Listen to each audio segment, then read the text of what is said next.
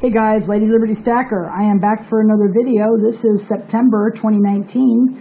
I'm not giving a date because I'm not sure I'll be able to edit this video, but I did order over Labor Day weekend a Blacklock skillet from Lodge. Yep, a brand new skillet from Lodge.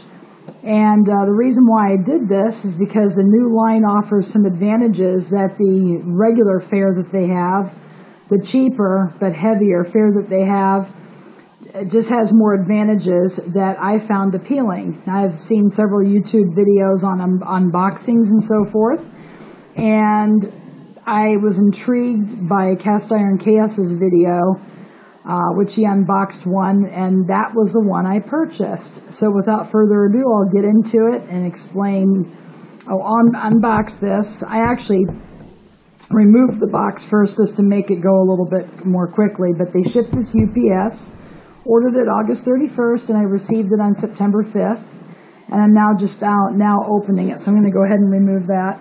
They double boxed it. It comes in another box, and here is the Blacklock.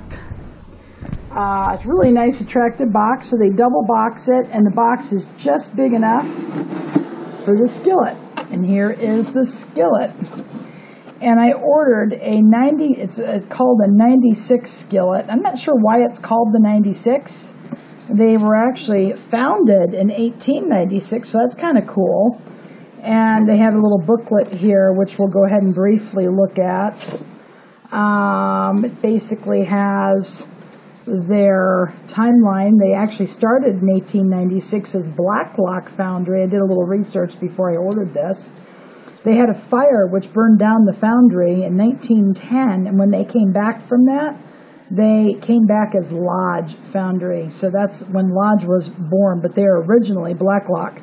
I thought that was extremely interesting. And then in the back of the little booklet here that they give you with that, there's a copy of a newspaper article explaining about the fire. Happened, looks like May 26, 1910. So, at any rate, that's kind of neat. They give you a little booklet there of the history. And then the skillet that I ordered, I'll go ahead and take it out of the box so we can see it better. Go ahead and put that down there. And I ordered it's actually a 10.25 inch pan. Go ahead and hold it up so you can see it. 10.25 inch or 26 centimeter pan from Lodge. And it's a 96. That's the model number is a 96. It's triple seasoned. It's lightweight. And the reason why I ordered this, guys, is three reasons. Number one, I've been looking for a chef skillet. Chef skillet has more sloped side walls that you can more easily slide out what you're cooking from the pan. It's lighter. And the handle here, it has, a different design to allow it to cool or stay cool, so you can actually hold the handle during cooking without having to use a mitt or a handle, protector, cover, that kind of thing. And also the cook surface is supposed to be more smooth. So from other unboxing videos, I saw one person that when they tried to remove this, it actually took off some of the seasoning. I really would not be happy if that happened. So what I'm going to do is I'm going to take this blow dryer and I'm going to go ahead and blow dry it right here where the glue is. Try to get it hot and then I'll peel it off. So here we go.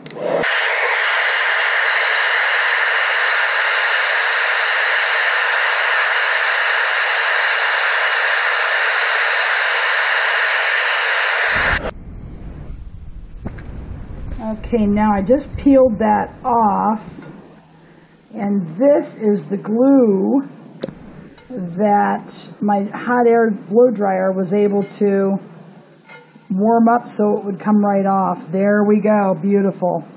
Now the reason why I did that, a lot of times I have to remove stickers and labels from boxes when I ship things out. I'm an online reseller, and it works like a charm, so I figured it worked for this. But I saw somebody actually peel it off, and it took off the seasoning there.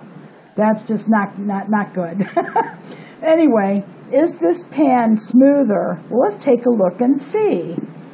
First of all, it is lighter, and we're going to go ahead and compare and contrast. I got a traditional maybe this is slightly larger. This is a number 8 Lodge, and this is, you know, their modern, doesn't have an assist handle, but it is a number 8 skillet. You can see that there with a recessed heat ring. And then we have a Dutch oven that I purchased when I was brand new to cast iron. And I liked it because it would double as a skillet when you take the lid off. And I actually stripped this and refinished it. But you can hear, it's still, you know, I tried to sand it down to make it smoother. But you can definitely hear that. And then you pick this up. That's how they come, the modern Lodge. You can hear that. But you can still cook on it. You can definitely still cook on it. It will, you know, if you cook properly and allow heat and fat to be on your pan before you try to put food on it, it is usually nonstick. Now this one here, it is smoother, definitely smoother. Not as bad as that, for sure. And then here, I did sand this one down. So this is almost as smooth as a vintage skillet because I took an Avanti Pro disc from Home Depot and I sanded this one down.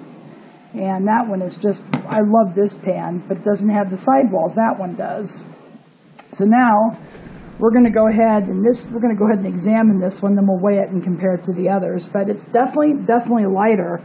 And it's a chef's skillet, so you can easily flip things out of the skillet if you're making an omelet. Now, it does have a couple of pieces of, I've noticed, I don't know if it's seasoning or whatnot, but I am going to wash it out. They claim you can use soap with this. I wouldn't recommend it all the time until you build up the layers of seasoning, but I am going to wash this out before I try to cook with it. And this shows, okay, it has, let me see the handle close up so you can see it. That says Blacklock. Then over here it says, see if we can see it, USA 1896. So a very attractive pan, and that seasoning will fill in over time.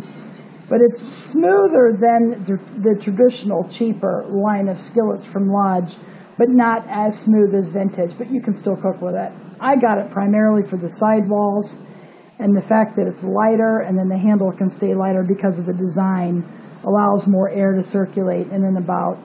Then we turn it over on the back. It looks a little splotchy, but I really like the design of the back. So, like I said, I'm not sure what happened, you know, why it's splotchy. So, with seasoning, it probably will fill in. Just want to make sure it's smooth. It's not, I mean, I'm just going to wash it out, and I'm going to see what happens. And if the soap starts to remove some of the seasoning where I don't like it, I'll contact customer service. But I do like the design of the back of the skillet. It's got Blacklock, established 1896, South Pittsburgh, Tennessee, and it says the original Lodge Foundry. I think it's kind of neat because these are the first skillets that they're putting out now with Blacklock on them. So who knows? We're going to go ahead and weigh this puppy and see how much it weighs. And it's very light, very easy for me to use. And I have a postal scale here, which weighs up to 70 pounds. We're going to go ahead and weigh our skillet. And I'll show you the weight. The weight is 3 pounds, 15.4 ounces. So just a hair under 4 pounds. This one is a more traditional. It's heavy. Only advantage with heavy skillets, I do like this one. It'll retain the heat longer. So if you're cooking scrambled eggs and you're stopping cooking and you take it off the burner and all that, it'll keep them warm a lot longer if it's heavier. But we're going to go ahead and weigh this guy. And this one weighs 5 pounds, 10.6 ounces. So even though I sanded the bottom of this, it's still very heavy. But that's just to show you the difference in smoothness. Now this one here is very heavy. You can see that's chocolatey brown. I stripped it. And if you want to look at the bottom, I didn't really do anything with the bottom. It's still black the way it came when I ordered it. And when you strip them properly and redo them, they're going to look chocolatey brown. Just a side note. But this thing I did use as a skillet for a while. I did smooth out the skillet itself. We're going to go ahead and weigh it. And this one is, wow. This one is 6 pounds, 11.4 ounces. So I haven't really used this much at all. I usually just store it this way, and you can see I haven't used that probably in 2 years. And it's perfectly fine. Didn't rust, anything. As long as you take proper care of your skillets and you store them in a humidity-controlled area, they'll be just fine. So this one here, we'll see how it cleans up. And I'm going to clean it up, and I'm going to come back and cook an omelet in this.